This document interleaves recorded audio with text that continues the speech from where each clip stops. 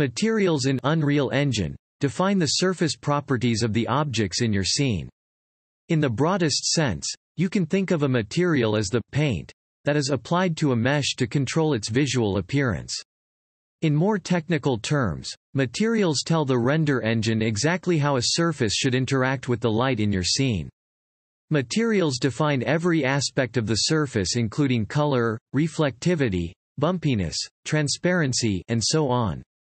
These calculations are done using data that is input to the material from a variety of images, textures, and node-based material expressions, as well as from various property settings inherent to the material itself. In this video series we will see how we can create materials for various meshes. So let's start creating a new material. Materials in Unreal are an asset class just like static meshes, textures, or blueprints. You can create new materials from the content browser. So right-click in the content browser. Now select Material in the Create Basic Asset section of the context menu. A material is created in the content browser. Give it a unique and descriptive name. Say Noom. Double-click the material asset to begin editing the material. The Material Editor window opens. The highlighted region is called the material graph, and this is where you will do the majority of your work while creating materials. The material graph in a new material is empty except for the main material node. Now we will see some of the material properties. When the main material node is selected, the global properties and settings for the material display in the Details panel.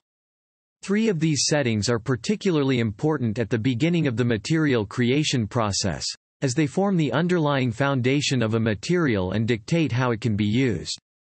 3 material properties control which inputs are enabled in the material. Blend mode. This controls how your material blends with the pixels behind it. Shading model. This defines how light is calculated for the surface of the material. Material domain. This dictates how the material is intended to be used. For instance, whether it is meant to be part of a surface, a light function, or a post-process material. If an input you need for your material is disabled, it is because one or more of the above properties is set incorrectly. For example, if you are trying to make a pane of glass, but the opacity input is disabled. The solution in that example is to change the blend mode to translucent. Let's see one by one. First is material domain. This defines what the material will be used for in your project. For example, surface, user interface, and post-process materials are different material domains. Then comes blend mode. This defines how the material blends with the pixels behind it. For example, opaque shaders completely occlude objects behind them, whereas translucent and additive shaders blend with the background in some way. Last is shading model. This defines how the material interacts with light. Very often your materials will simply use the default lit shading model. However, Unreal Engine includes specific shading models for things like hair, cloth, and skin, which provide context-specific inputs to make it easier to create those types of surfaces. These properties determine exactly which inputs are enabled on the main material node. In the example, opacity is grayed out because the opaque blend mode does not support transparency. If you select the translucent blend mode, the opacity input is available, and several inputs that were previously enabled are grayed out. When you create a new material, it is recommended that you configure these 3 properties first. Then comes all the available inputs on the main material node. By feeding data, by way of constants, parameters, and textures, into these inputs, you can define the surface properties of your material and create an almost infinite variety of physical surfaces.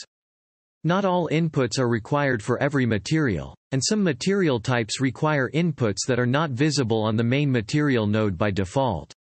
Now start with inputs and material properties. When you change certain material properties in the Details panel, you will notice that some inputs on the main material node turn white, indicating that they are enabled, while others are grayed out. Now look at base color. Base color defines the overall color of the material. In principle, Base color should represent the diffuse light reflected off a surface, minus any specular reflections, highlights. Base color defines the overall color of the material, taking in a vector 3, RGB, value where each channel is automatically clamped between 0 and 1. So holding on number 1 and left-click, gets you vector 1.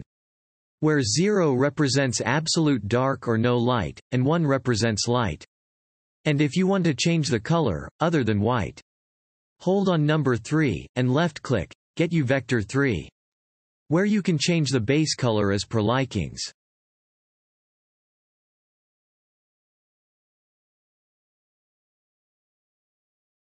Now save the material. Without saving, the material effect will not be visible in the world.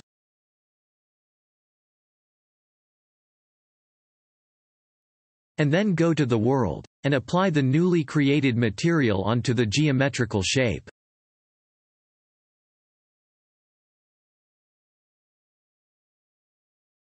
To create another material, just duplicate the new material created, and name it differently. Then comes metallic. The metallic input controls how metal-like your surface will be. Metallic accepts any value between 0 and 1. But in a majority of cases metallic is considered an either, or property. So non-metals have a metallic value of 0. And the metals have a metallic value of 1. For pure surfaces, such as pure metal, pure stone, or pure plastic, this value will be 0 or 1, not anything in between. When creating hybrid surfaces like corroded, dusty, or rusty metals, you may find that you need some value between 0 and 1. When using metallic masks, the values in the texture should be pure black or pure white. Only use grayscale values if you specifically mean to create a blend, corroded metal, for example. The sphere on the far left has a metallic value of 1 and a roughness value of 0, so it appears to be very shiny. The sphere on the far right, however, has a metallic value of 1 and a roughness value of 1. This gives the metal a very dull look, like it has been used quite a bit. Next comes the specular. Specularity is a measure of how much light a surface reflects. The specular input takes a value between 0 and 1, and defines the extent to which a surface is reflective.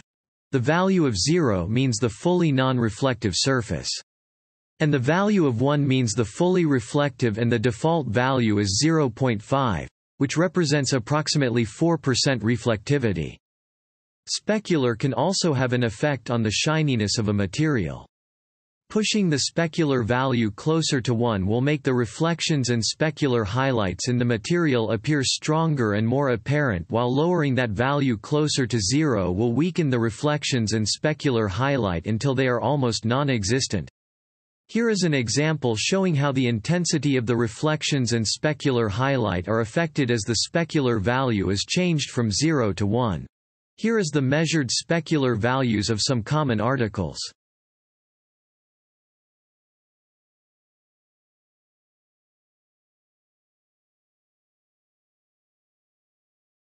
Next comes the input roughness.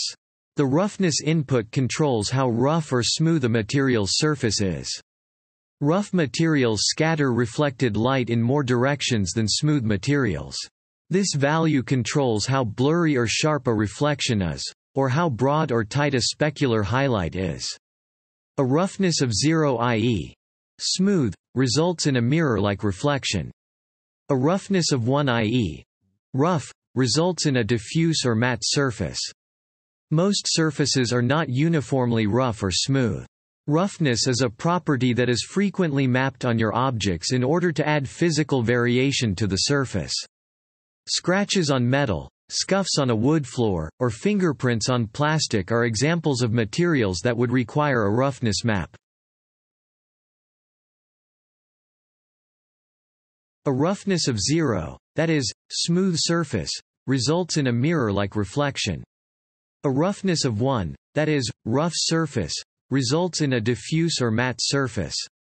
Here is this example. Roughness is shown from 0 to 1 on two different articles. Say plastic on top and metal on bottom. so you get mirror-like reflection on metal and a diffuse or matte surface of metal, and a similar effect on no-metal objects.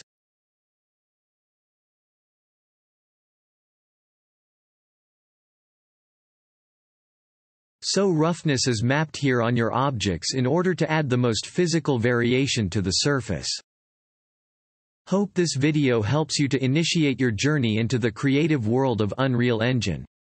Please like this video if you find it helpful and informative, and subscribe to our channel for newer updates and game development tutorials. Thanks a lot. See you in the next video.